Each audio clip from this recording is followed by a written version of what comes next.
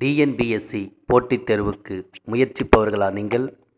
இதோ உங்களுக்கான இலவச ஆப் அன்அகாடமி லேர்னிங் ஆப்பை டவுன்லோட் பண்ணிக்கங்க.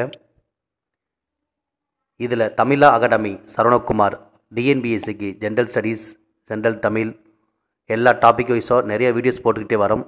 இதுவரை ஃபாலோ பண்ணாதவங்க ஃபாலோ பண்ண கிளிக் பண்ணி தொடர்ந்து ஃபாலோ பண்ணுங்கள். தமிழா அகாடமி யூடியூப் சேனலை சப்ஸ்கிரைப் பண்ணுங்கள்.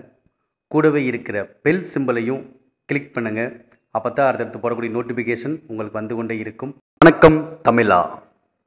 ஆர்ஆர்பி குரூப் டி இயற்பியல் பகுதியில் கேட்கப்பட்ட வினாக்கள் மற்றும் எதிர்பார்க்கக்கூடிய வினாக்களை பார்க்க போகிறோம். இயற்பியல் அலகுகள் மற்றும் சமன்பாடுகள் டாப்பிக்கிலிருந்து பார்க்க போகிறோம். என்னென்ன கொஸ்டின் கேட்டிருக்காங்க மேக்ஸிமம் இதில் பார்த்தீங்கன்னா எக்ஸ்பெக்டட் கொஸ்டின் மட்டும்தான் நம்ம போட்டிருக்கோம். இந்த டாப்பிக்கில் இருக்க மீதி இதில் இல்லாததையும் நீங்கள் கம்பல்சரி படிச்சுக்கணும். நம்ம அந்த டாப்பிக்கோட தொடர்புடைய எல்லா கொஸ்டின்ஸும் உங்களுக்கு கொடுத்துருக்கோம். எக்ஸ்பெக்டட் கொஸ்டின்ஸ் இது வரைக்கும் அந்த ஆர்ஆர்பி குரூப் டியில் கேட்ட கொஸ்டின்ஸ் தான் உங்களுக்கு இதில் கொடுத்துருக்கோம். இதோட பிடிஎஃப் லிங்க் யூடியூப் டிஸ்கிரிப்ஷன்லேயே இருக்குது. அதை நீங்கள் டவுன்லோட் பண்ணிக்கலாம். தமிழா அகாடமி வெப்சைட்டில் போயும் டவுன்லோட் பண்ணிக்கலாம். நிறைய உங்களுக்கு பிடிஎஃப் ஃபைல்ஸ் இருக்குது. இதில் பாருங்கள், அலகுகள் மற்றும் சமன்பாடுகள். முதலாவதாக பன்னாட்டு அலகுமுறை, எஸ்ஐ அலகுமுறை, இந்த சிஸ்டம் ஆஃப் இன்டர்நேஷ்னல். இது எந்த வருஷத்தை பேஸ் பண்ணி அடிப்படையாக உருவாக்குனாங்கன்னா 1971ஆம் ஆண்டை அடிப்படையாக கொண்டு உருவாக்கப்பட்டது தான் பன்னாட்டு அலகுமுறை, எஸ்ஐ சிஸ்டம் ஆஃப் இன்டர்நேஷ்னல். இதில் 7 அடிப்படை அலகுகள், 2 துணை அலகுகள் உள்ளது. 7 அடிப்படை அலகுகள், 2 துணை அலகுகள் உள்ளது. இதில் பாருங்கள், இயற்பியல் அலகுகள் கொடுத்துருக்காங்க. அதோட அலகுகள், அது குறியீடு சிம்பிள் கொடுத்துருக்காங்க. இதில் அடிப்படை அலகுகள் பார்க்கும்போது நீளம், நீளத்தினுடைய அலகு என்னென்னா மீட்டர், அது சிம்பிள் எம். நீளத்தினுடைய அலகு லென்த்தோடைய SI unit metre, simple M.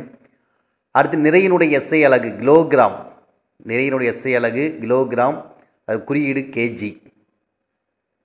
அடுத்து காலத்தினுடைய எஸ்ஐ அலகு நொடி, காலத்தினுடைய எஸ்ஐ அலகு நொடி, அதோட சிம்பிள் செகண்ட் எஸ்.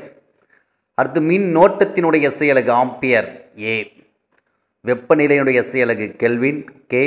ஒளிச்செறிவு லைட், இந்த Luminous intensity, Luminous இன்டென்சிட்டியோட SI unit candela CD. பொருளின் அளவை குறிக்கக்கூடிய எஸ்ஐ அளவு மோல் எம்ஓஎல். அது துணை அலகு தலக்கோணத்தினுடைய அலகு ரேடியன். திண்மக்கோணத்தினுடைய எஸ்ஐ அலகு ஸ்ட்ரேடியன். ரேடியன்னா தலக்கோணம், ஸ்ட்ரேடியன்னா திண்மக்கோணம். அடுத்து பாருங்கள், இயற்பியல் அளவு, அதோடைய சமன்பாடு, அதனுடைய அலகு கேட்டிருக்காங்க. பரப்பு அளவினுடைய சமன்பாடு என்னென்னா நீளம் இன்ட்டு அகலம் மீட்டர் ஸ்கொயர். கன அளவோட சமன்பாடு பரப்பு இன்ட்டு உயரம். கன அளவோட சமன்பாடு பரப்பு இன்ட்டு உயரம் மீட்டர் கியூப். திசை வேகத்தோடைய சமன்பாடு என்னென்னா இடப்பெயர்ச்சி பார் காலம், இடப்பெயர்ச்சி பார் காலம் மீட்டர் பர் செகண்ட். அடுத்து முடுக்கம், முடுக்கத்தோடைய சமன்பாடு அல்லது வாய்ப்பாடு திசை வேகம் பார் காலம் மீட்டர் பர் செகண்ட் ஸ்கொயர். இது விசை, விசையினுடைய சமன்பாடு நிறை இன்ட்டு முடுக்கம் நியூட்டன் என். அழுத்தம் ப்ரெஷருடைய சமன்பாடு விசை பாய் பரப்பு, அழுத்தத்தினுடைய அலகு பாஸ்கல். அடுத்து ஆற்றலினுடைய அலகு ஜூல், விசை இன்ட்டு தொலைவு தான் ஆற்றலினுடைய சமன்பாடு. அடுத்து திறனுடைய சமன்பாடு வேலை பார் காலம், திறனுடைய அலகு வாட். ஒரு குதிரை திறன் 1 கார்ஸ் பவர் 1 ஹெச்பிங்கிறது எத்தனை வாட்டுக்கு சமம்னா 746 வாட்டுக்கு சமம். 1 ஹெச்பி = 746 வாட்டுக்கு சமம். அடுத்து இரும்பினுடைய அடர்த்தி எவ்வளோனா, அடர்த்தியோடைய சிம்பிள் பார்த்தீங்கன்னா கிலோகிராம் பார் மீட்டர் கியூப். இரும்போட அடர்த்தி 7800 கிலோகிராம் பார் மீட்டர் கியூப். அடுத்து பாதரசோட அடர்த்தி எவ்வளோனா 13600 கிலோகிராம் பார் மீட்டர் கியூப். நீரோட அடர்த்தி எவ்வளோ இருக்குன்னா 1000 கிலோகிராம் பார் மீட்டர் கியூப் இருக்கும். அடுத்து புவியீர்ப்பு முடுக்கம் கிராவிட்டி எவ்வளோ 9.81 மீட்டர் பர் வினாடி ஸ்கொயர். புவியீர்ப்பு முடுக்கம் ஜி, கிராவிட்டி ஸ்மால் ஜி. மின் திறனின் அலகு வணிக முறை அடிப்படையில் மின் திறனின் அலகு என்னென்னா கிலோவாட் மணி. அது 1 கிலோவாட் அப்படிங்கிறது எத்தனை வாட்டுக்கு சமம்னா 1000 வாட்டுக்கு சமம்.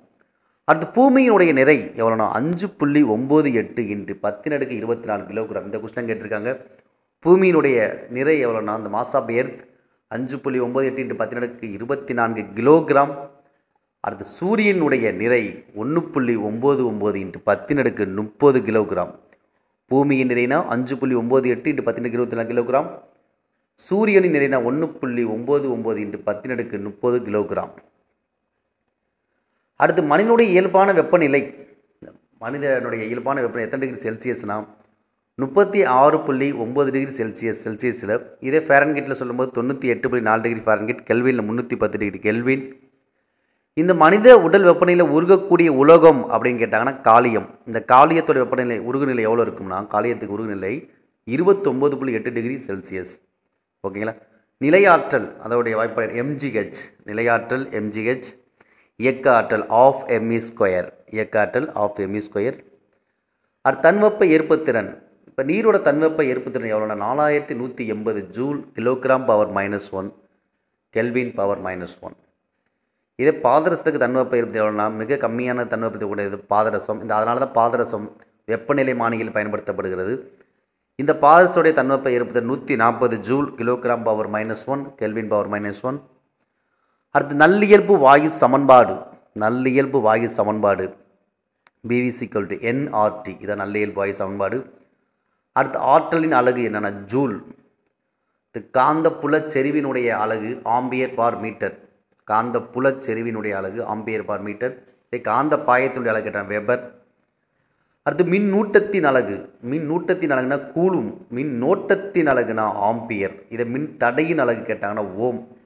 இதை மின் அழுத்த வேறுபாடு அலகு கேட்டாங்கன்னா வோல்ட், கன்ஃபியூஸ் பண்ணிடக்கூடாது. மின்னோட்டம் அப்படின்னா ஆம்பியர், மின்னூட்டம் அப்படின்னா கூலும், மின்னழுத்த வேறுபாடுனா வோல்ட், மின் தடைனா ஓம்.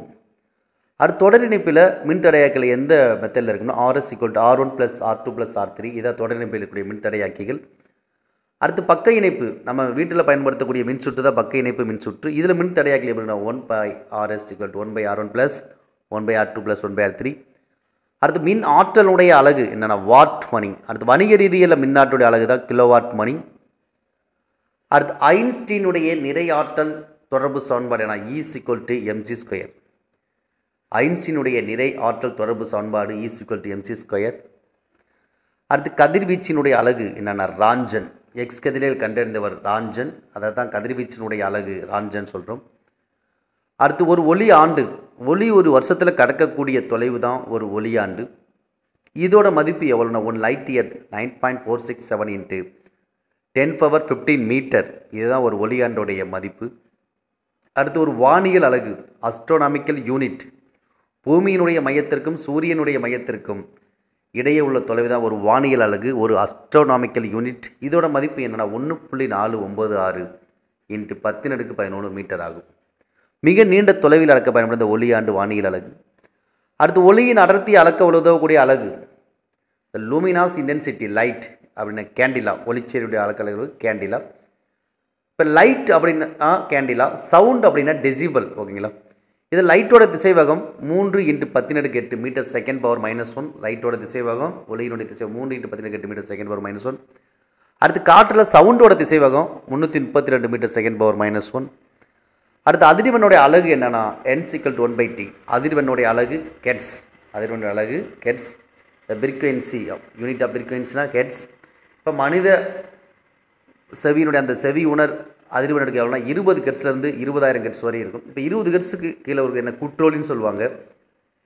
20,000 கெட்ஸ் அவருக்கு மேலே இருக்கிறது மீயொலி. இந்த மீயொலி அலைகளை உருவாக்கக்கூடிய பாலூட்டி தான் வௌவால். இந்த 20 கெட்ஸுக்கிட்ட குற்றோலி உயிரினால் இந்த இயற்கை சீற்றங்கள், நிலநடுக்கம், சுனாமி போன்றவற்றை முன்னாடியே அறியக்கூடிய யாருன்னா குற்றோலிகளை உடைய விலங்குகளால் அறிய முடியும். ஒரு கெட்ஸ் = ஒரு சுற்று பார் வினாடி, ஒரு கெட்ஸ் = ஒரு சுற்று பார் வினாடி.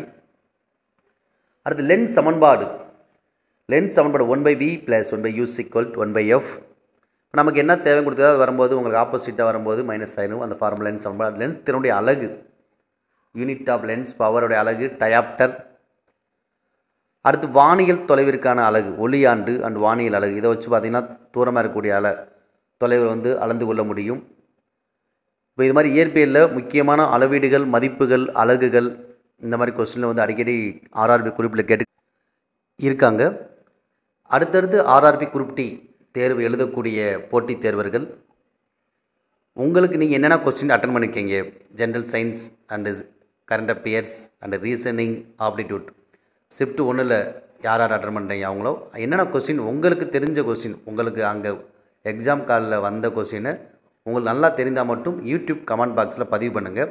அப்போ தான் அடுத்தடுத்து நாங்கள் வீடியோஸ் போடுறதுக்கு, நிறையா கொஸ்டின்ஸ் போடுறதுக்கு ரீசனிங் ஆப்டிடியூட்லாம் போகிறதுக்கு எங்களுக்கு மிக மிக பயனுள்ளதாக இருக்கும். அதேமாதிரி ஒவ்வொரு ஷிஃப்ட்டும் ஷிஃப்ட் 1, ஷிஃப்ட் 2, ஷிஃப்ட் 3 யாராக இருந்தாலும் பதிவு பண்ணிங்கன்னா எங்களுக்கு அடுத்தடுத்து வரக்கூடிய தேர்வு எழுதக்கூடிய போட்டித் தேர்வு மாணவர்களுக்கு மிக பயனுள்ளதாக இருக்கும். ஏன்னா ரிப்பீட்டட் கொஸ்டின் தான் கேட்டுக்கிட்டே இருக்காங்க. அப்போ ரிப்பீட்டட் கொஸ்டின் கேட்குறப்ப அடுத்த தேர்வு எழுதி கொடுங்க, அடுத்த பேஜில் தேர்வு எழுதக்கூடியவங்களுக்கு மிக பயனுள்ளதாக இருக்கும். மறக்காமல் கமெண்ட் பாக்ஸில் பதிவு பண்ணுங்கள். நன்றி.